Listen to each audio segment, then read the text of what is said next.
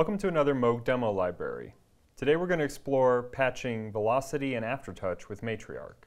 Matriarch's keyboard is capable of generating velocity and aftertouch signals, but they aren't patched anywhere by default. You have to use the corresponding patch points in the back to program them.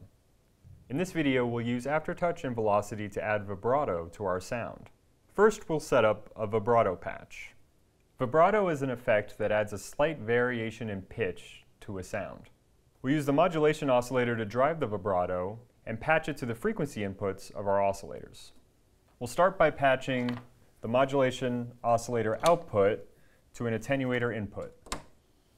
This way we can use this attenuator knob as a modulation depth control. We'll next take the output of the attenuator and run it through a mult. And we'll send copies of that signal to oscillator 1 and to oscillator 2. Each of Matriarch's oscillators has two frequency inputs, the pitch input, which is scaled exponentially, and the linear FM input, which is scaled linearly.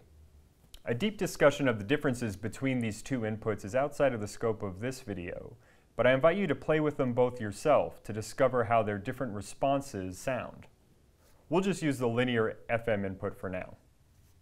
Now when we play a chord, we can use the attenuator to add vibrato to our first two oscillators. Now let's use aftertouch to control the depth of vibrato. We'll scale the attenuator back to noon and take a patch cable and patch from the keyboard aftertouch out to the CV input of the attenuator. Now when we play a chord, we won't hear any vibrato until we apply aftertouch.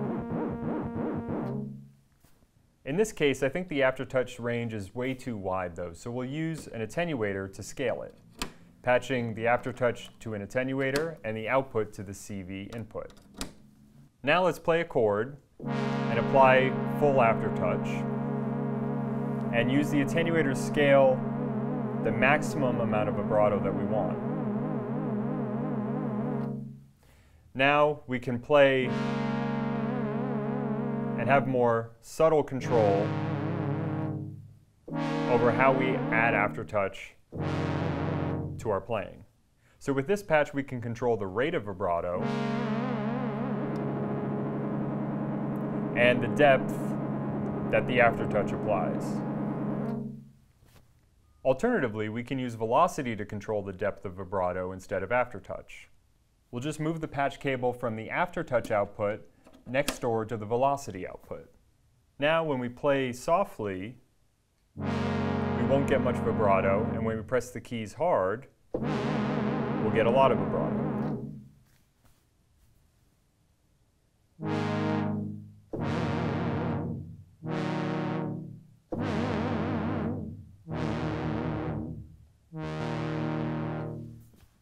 By using Matriarch's velocity and aftertouch capabilities, and using patching to scale it and route it to whatever destination we choose, we can turn Matriarch into a powerful, expressive instrument.